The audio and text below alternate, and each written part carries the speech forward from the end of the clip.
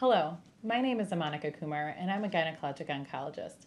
Today, I'm here with my friend and colleague, Dr. Dre Warner-Hendrickson, to talk about PARP inhibitors and their role in treating gynecologic malignancies. Dre, thank you so much for being here today. Why don't we just start by talking about what are PARP inhibitors and what's all the buzz about?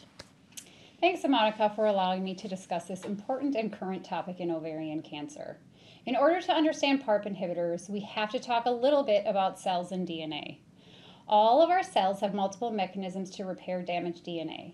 If damaged DNA is not repaired, these cells will often not be able to divide and they will die. PARP is one of the enzymes that has a role in DNA repair. When cells experience DNA damage, the repair mechanisms are activated. If repair can occur, the cell will continue to survive. However, if DNA damage is not repaired, the cell will undergo cellular death. PARP inhibitors take advantage of this mechanism by not allowing the PARP protein to repair damaged DNA. Therefore, cells with damaged DNA will continue to have unrepaired DNA and will eventually die. This is, of course, advantageous when we are trying to kill a cancer. PARP inhibition can assist in killing off damaged cells. So BRCA1 and BRCA2, these so-called breast and ovarian cancer genes, are genes that when mutated will increase the risk of an ovarian cancer. Why do patients with these gene mutations benefit from PARP inhibitors? That's a great question, Amonika. BRCA1 and 2 are also genes that are involved in DNA damage repair.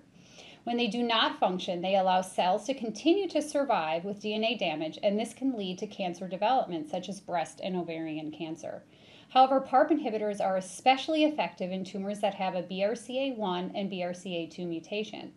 Because those cells with the BRCA gene mutations can't get repaired by the BRCA proteins, they are more dependent on PARP to repair the damaged DNA.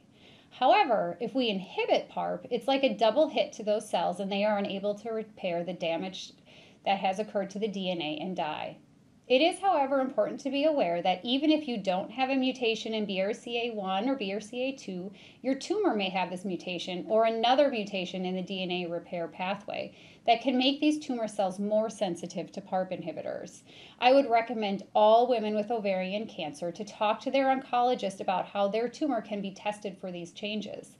This will help predict how well the PARP inhibitors will work in their cancer. So I know there are 3 PARP inhibitors that are available and approved by the FDA. And they all have slightly different uses and slightly different times at which patients will use them for their cancer. What are the different indications and how do patients decide when to start or not start a drug and which one to start? That's a great question. The best answer is actually that this should be discussed between the individual and their physician. PARP inhibitors can be used as a maintenance therapy and as well as a treatment. PARP inhibitors have benefits, but we think the most benefit comes in patients with either an inherited BRCA mutation or in patients where their tumor has a defect in BRCA. We also see an enhanced effect if the tumor has a defect in a certain DNA repair pathway. There is tumor testing available to help predict how effective this treatment will be for an individual.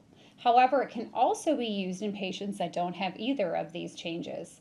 PARP inhibitors, like many medications, also have significant side effects, including fatigue, nausea, and bone marrow suppression. But overall, they're generally well tolerated. So when and how to use these PARP inhibitors is an important discussion to have with your physician. Well, thank you so much for being here. That was certainly very informative, and I'm just so glad that we now have some new treatment options for our patients.